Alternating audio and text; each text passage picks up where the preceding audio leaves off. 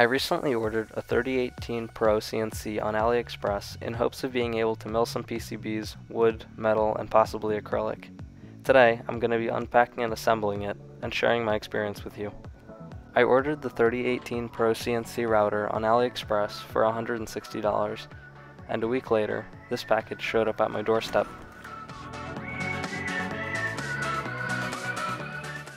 When I first opened the box, I was met with some assembly instructions and a user manual. Unlike some other Chinese manufacturers, these assembly instructions were clearly labeled and actually really easy to follow, so I was pretty satisfied with that. Everything is really well packaged in these foam trays and comes out in layers.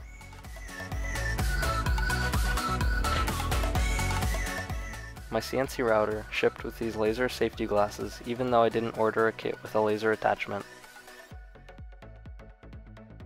On the first layer, we have all the electronics, motors, cables, bolts, and some other small bits and pieces, as well as the Z-axis carriage.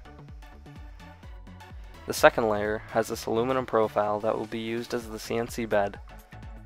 It has this protective plastic around it that is satisfying to peel off.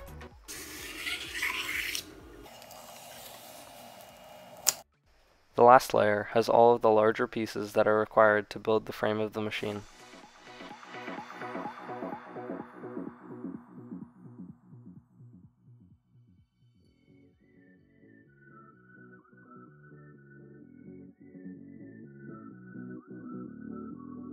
So far, I only have two major complaints about this kit.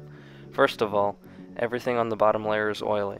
I think the oily substance was just tapping fluid from when the ends of the aluminum extrusion were tapped.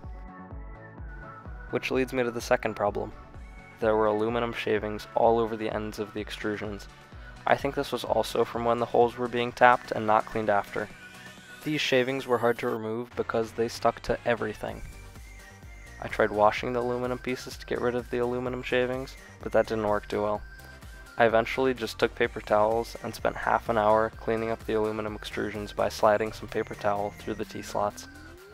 This was a massive pain in the backside, but after this was done, the shavings and oil were all gone, so I could finally start to build the CNC.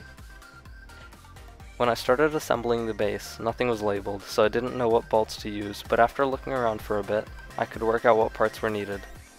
The base overall was very simple. I just screwed the base together with a handful of bolts and inserted the 3 rods where the Y-axis will run.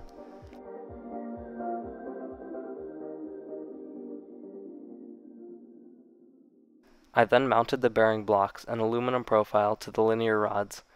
It took a few tries to make the base square in order to get everything to slide smoothly, but once it did, I tightened it down and it moved fine. After the frame was assembled, I noticed that the frame was not straight and would wobble back and forth on 2 corners. I tried bending the frame a little bit to straighten it out, but this minimized the problem instead of getting rid of it. The side pieces for the X-axis were oily as well, but could easily be cleaned off with a paper towel. There are 6 sliders that go into the aluminum profile to secure the X-axis side pieces in place. I think a better method to secure these pieces would have been to bolt through the aluminum.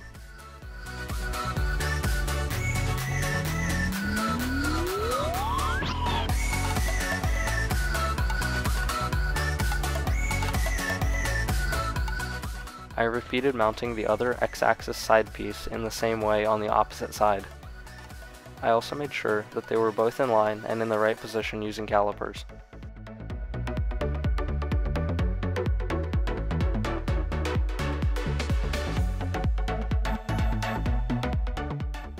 I started by mounting the 2 aluminum extrusion pieces for stability. The spindle carriage assembly was already pre-assembled, so I could just slide it onto the rods.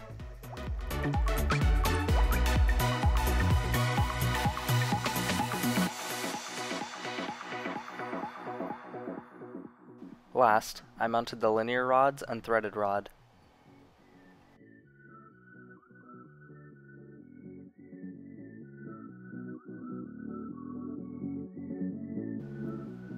I inserted the spindle motor into the spindle holder in the Z-axis.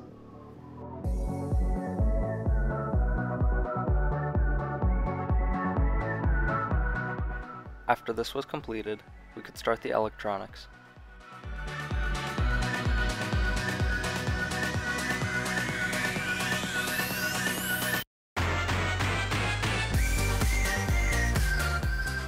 I wired up the stepper motors, spindle motor, and power cable with the included wires.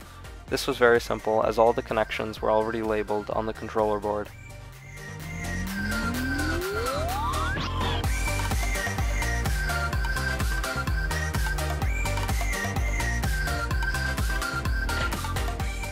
Now all that's left to do is some cable management with cable wrap and zip ties.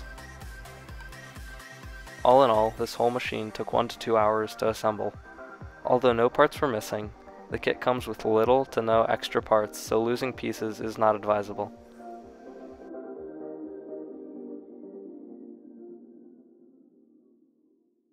When I went to make my first cuts, I needed to clamp down my material to the aluminum bed. The only thing that was not mentioned in the instructions was how to assemble these included clamps. I looked at some of the pictures online and eventually found out how to assemble them. While they aren't a perfect solution and a little tedious to use, they do hold thin materials down to the aluminum extrusion. There was a flash drive that came with the CNC that contained a PDF version of the assembly guide and had a GRBL candle software on it. I ended up not needing the software after initial testing because I found another program online called Easel that I preferred.